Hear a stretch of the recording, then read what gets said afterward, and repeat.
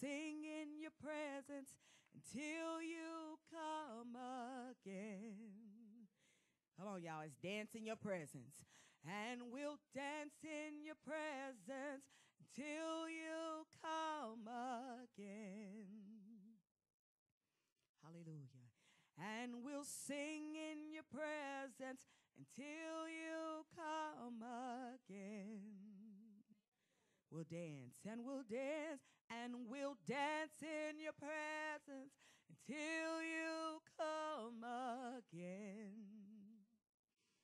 Hallelujah. And we'll sing and we'll sing in your presence until you come again.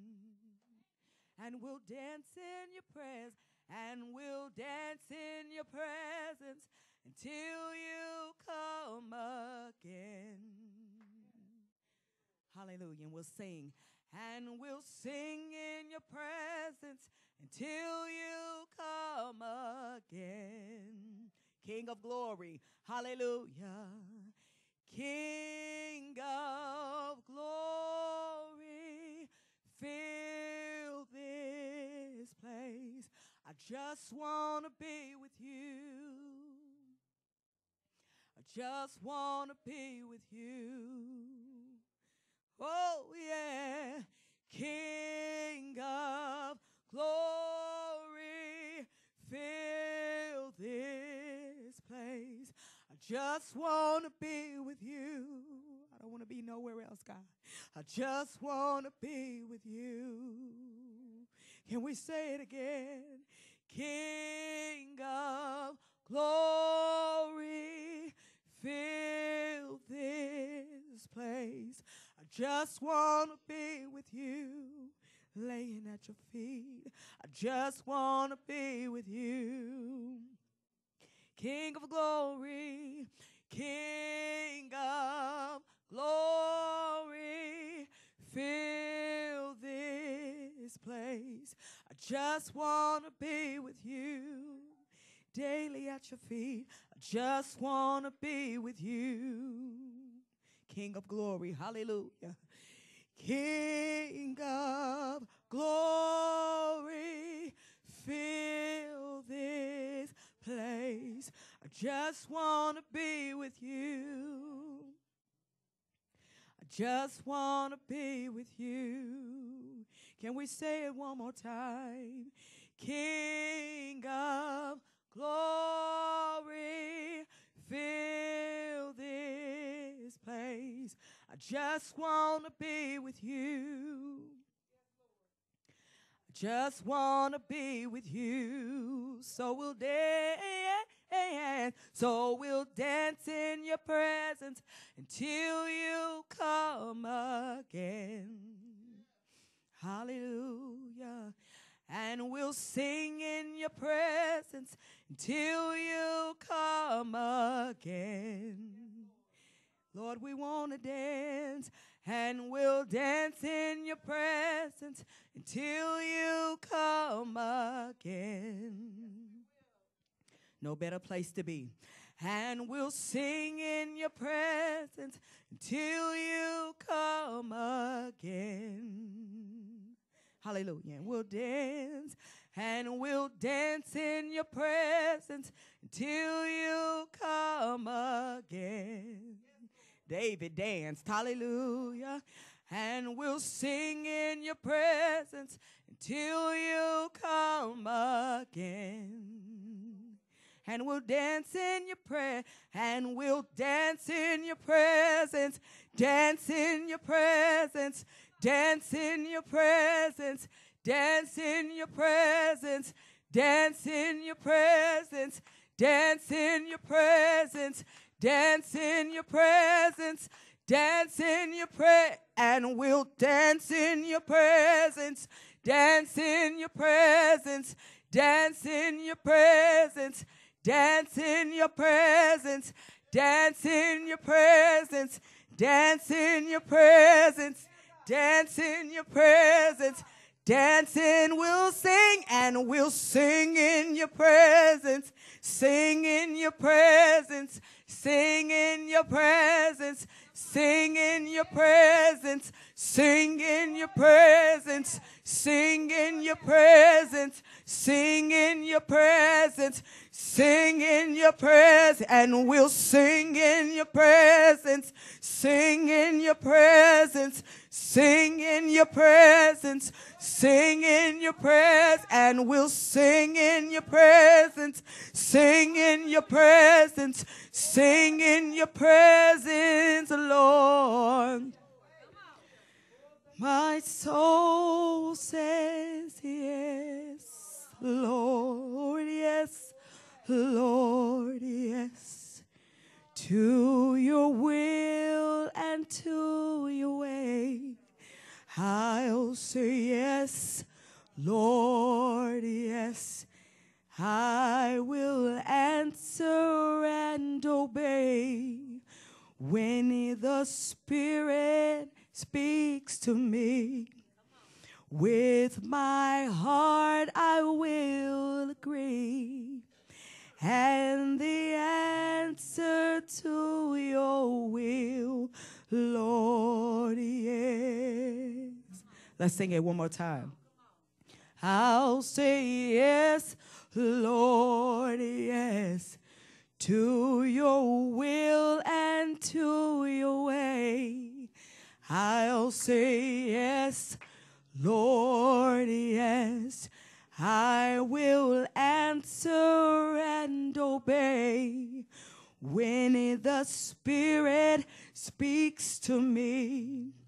With my whole heart I'll agree, and my answer to your will, Lord, yes. One more time, y'all. I'll say yes, Lord, yes, to your will and to your way. I'll say yes, Lord, yes. I will answer and obey when the Spirit speaks to me. With my whole heart I'll agree, and my answer to your will, and my answer to your will, and my answer to your will, no matter. And my answer to your will, no matter what they say. And my answer to your will, no matter what I see. And my, no matter how I feel, my answer, no matter what I see. And my answer to your will. And my answer to your will, and my answer to your will, Lord, yes.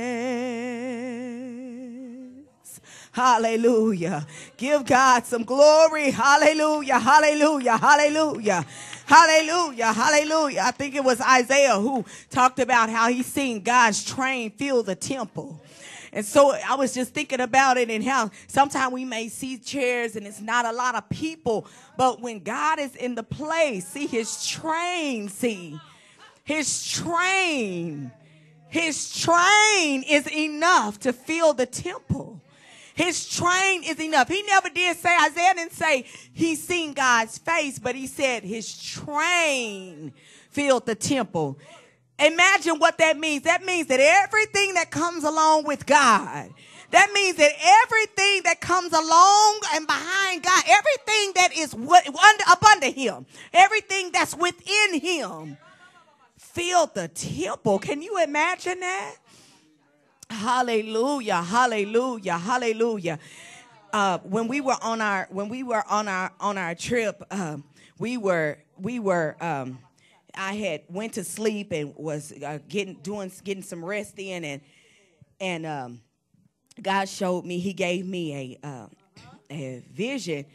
It was and this is what happened. So in the vision, and it just goes to tell you that not just because I had the vision, but everybody is having visions. People that don't even normally talk about visions or talk about, you know, the end of the world, or, you know, is God really coming? You know, they're starting to see and hear what their grandmothers and them talked about. And like, I remember my grandma saying things like, you know, the world, you know, God is coming soon. And it may have been 20, 30, maybe 40 years ago, but they like, I'm seeing it now. I'm seeing it now. God is so good. So in the vision, me and Crystal were driving, and we seen missiles going off in the sky over our head in dark gray smoke clouds. It was so smoky. They were really, really dark, and they were puffy, going like, I mean, it's just like just missiles. I ain't never seen it in person, but on TV you have. And when we seen this, we started praying, and we were driving at the same time. But with my right hand, with her left hand, we held hands, and we started praying. Lord, forgive them, for they know not what they do. Lord, forgive us for our sins. And we just started praying and praying for the people who we didn't even know. We just started praying basically for the nation. And then all of a sudden we were out of the car, and we ended up on the back of a long bedded truck. You know, the diesel trucks, how the back of the bed is not loaded with anything and doesn't have one of the carriers in it. Well, it was a long bed like that. And on it, there were people of different descents, people of different cultures. And we then stopped and were waved. We stopped it abruptly, and we were waved to get off of it. We were waved to exit. They were in military attire. And the military attire was not the regular American military attire. It was a really, really dark green. And then when you looked at the soldiers, they had guns and stuff on them, but they were of an Asian or Chinese descent. And we were made to get into a building. We were made to rush into a building where it was like a clinic. And the clinic, when you go in, it was glass, you know, and you could see in each room, but it was set up as a clinic. The guy who was there, he had on like a smocks, you know, as they do for nursing and different things like that. And we were set down. Well, when we were made to go into this clinic, it was something where it was receiving a shot or a mark of some type. It was something where you had to they were going to give you some type of injection or something of that sort. And I seen a guy by the name of 50 that I knew, and he had taken this thing. But when he had taken it, I wasn't in the same room, but when I seen him, he had just left out of the room and looked very weary in his eyes. He was something like almost a zombied out. He knew who I was, but he couldn't speak to me. And he had went off, Crystal had then went off to a counter. And when she had went off to the counter, I looked back, and it was like she was over there trying to talk to them about whatever was going on. And then all of a sudden, she was gone. She had disappeared. And I remember listening to the man who was in the room that I was in, and he was telling information about what was going on, but it was in a totally different language. And there was no one there to give sign language or to tell me exactly what was being said, but I could tell that he was in a different language, and he was explaining what this particular thing was that was in his hand. In his hand, I couldn't see it at all, but he was speaking in an unknown tongue. And then after that, I woke up. And I thought to myself, Lord, whatever it is, I'm sure that he'll reveal it in time, just as he is revealing his prophecy to all of us. And so, but that was the vision that I have. I bless the Lord on today. I'm grateful to see all of you all's young faces, and just stay in the race. Because it's not given to just anybody, but it's given to the strong and the one that's going to endure to the end. Amen. Rafe, it's true. It's real. So let's just stay. Who am I giving this to? Let's just stay together and stay prayed up and go forth in Jesus' name. Amen. Amen. Amen. Amen. Hallelujah. Race is not given to the swift.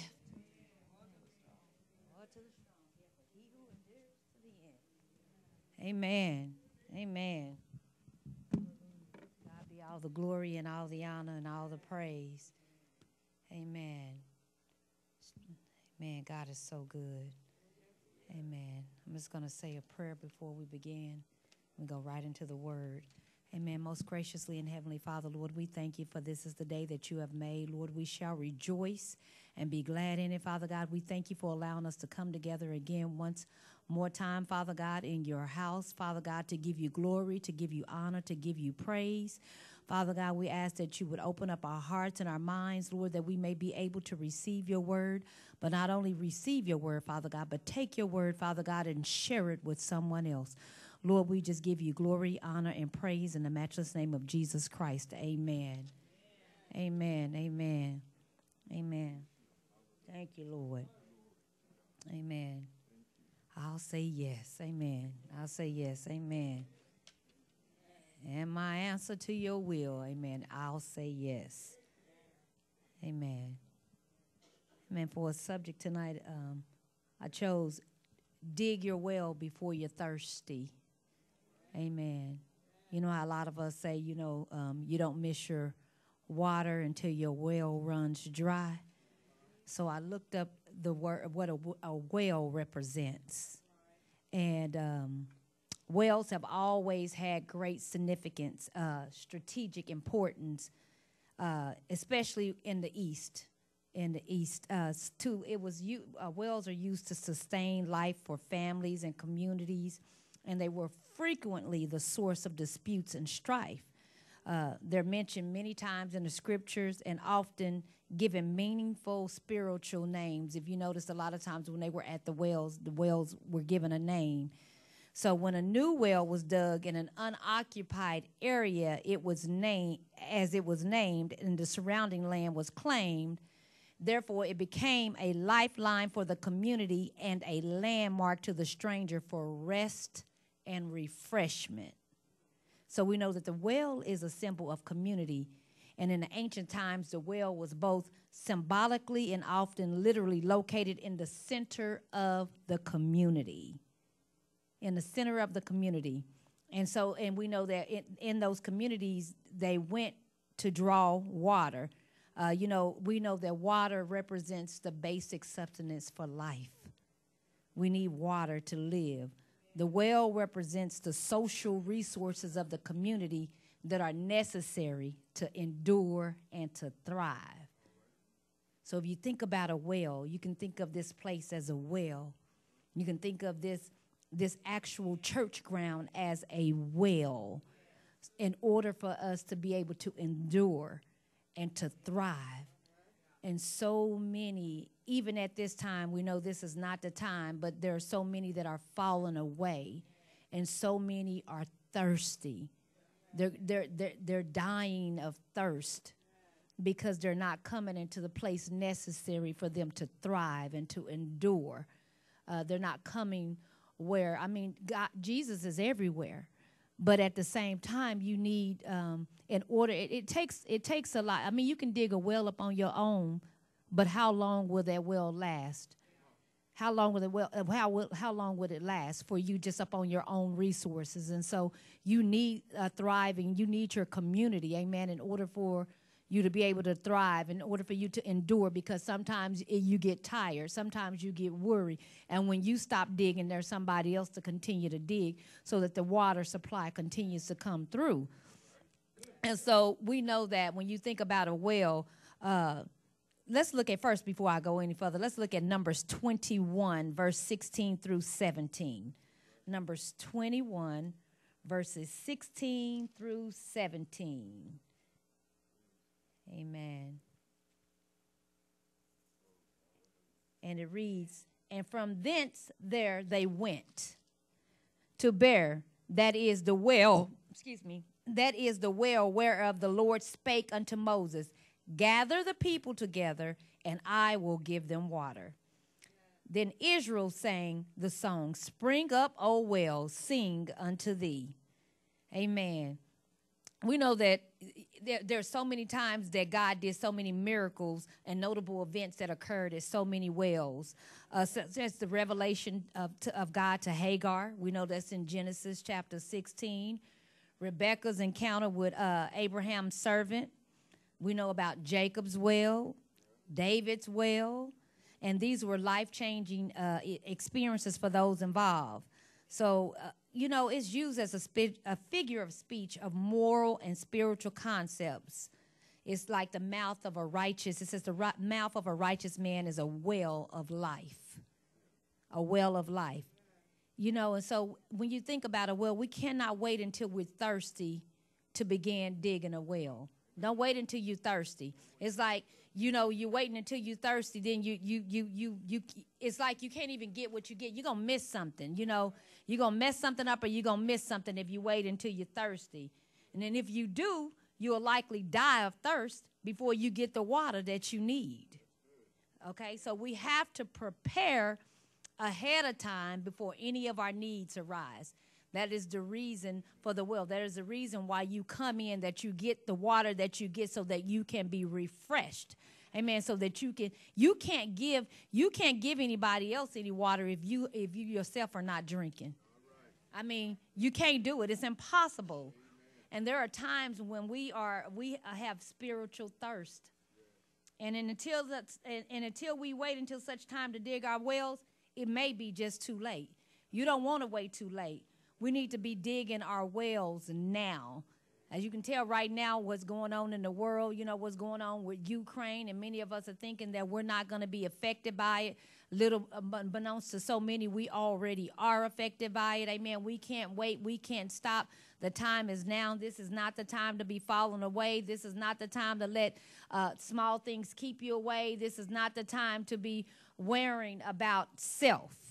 Worrying about self. I mean, we got a whole community out there. He says, go into the highways and the hedges and the byways and bring the people in. And we can't bring them in and give them anything if we ourselves are dry, if we are parched, if we're not getting the water that we need. So are you digging your well before you're thirsty? Maybe it's going to help you to remind you there is a need for the wells. And I have a lot of scripture, and so for time's sake, I'm just going to give you a lot of it, give you the scriptures. But the need for wells, the day of judgment. There is a day of judgment that is coming, and we all know that judgment is coming soon. And in this judgment in which the world is going to be judged, the world is going to be judged. I'm going to go to Acts chapter 17, verses 30 through 31. That's Acts chapter 17, verses 30 through 31.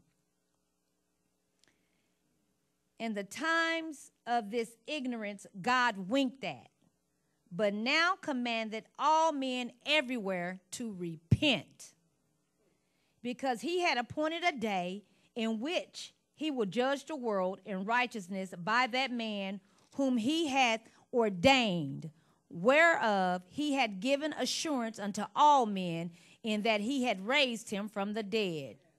Amen. So there is a time, we have to repent. We have to repent daily. We have to stay in an ever state of repentance. And then we're going to have to stand before Christ. We all are going to have to stand before Christ.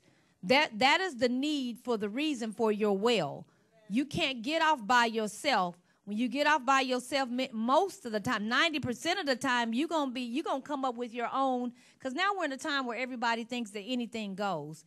Everybody, whatever I feel, they're based off of their feelings and what they think is right for them and what they think is good for this and good for that. And no one is no longer looking at what the word of God. We just read previously where we said there was a time that God winked at their ignorance. But he's not going to keep winking because we are no longer ignorant. Once you are in the know, you are in the know. It ain't no, I didn't know, didn't nobody tell me, you heard, he sent, they went. And so now this is not the time. I mean, the time is at hand and the time is near. There's no more rumors of wars. There are wars that are going on. And they're right here. They're right in your background. They're right in your backyard. We don't have time to be sitting on the side worried about all these differences and spits and spats and sputes and all these things that we've done before. It's time now to let that stuff roll off your back and keep going and get in there with the punches, and keep moving and go on forth, because we are called for such a time as this to be able to open up our mouths and share the gospel truth of God and who he truly is. You know, I look at we have no reason to be, I have no reason. I'm just going to speak for me. I have no reason to be walking around mad, sad, upset, no, nothing. It's too much going on, you know. Those are minor things. You know, I'm just saying there is so much more to be worried about. And as a Christian, we're supposed to be out there, like I said, winning souls. And we know a day of salvation is going to be a day of salvation for some and condemnation for others. Yeah, when he comes back, yeah, which one is it going to be for you? A day of salvation or a day of condemnation? Some will hear the good news. That's in Matthew 26:34. Others going to hear terrible words. Matthew 26:41. And it's going to be too late to begin digging wells. If we are spiritually thirsty on that day, it's going to be too late. You're not going to have time. It's too late. You need to be digging your wells now. The enemy wants to get you off track. We don't have time for that. We've did all the games. We done been pulled off track. We should see it coming a mile away, but so many times we're thirsty. We're thirsty because we're not getting in our word. Amen. We're not worshiping. We're not doing what God has called each and every one of us to do. We don't even spend time in our word at all. You know, we won't open it up until we're here on Wednesdays and Sundays. What do you do? How are you surviving in between those on Mondays and Tuesdays and Thursdays, Fridays and Saturday? What are you doing? Are you not drinking your water? Are you not? And then we get in here and then we only want a trickle of the water because we want you to hurry up because I got stuff to do. And you cannot survive without having any water. You can go days without food, but you can't go that long without water. Yeah, it said, man cannot live by bread alone, but by every word that proceeds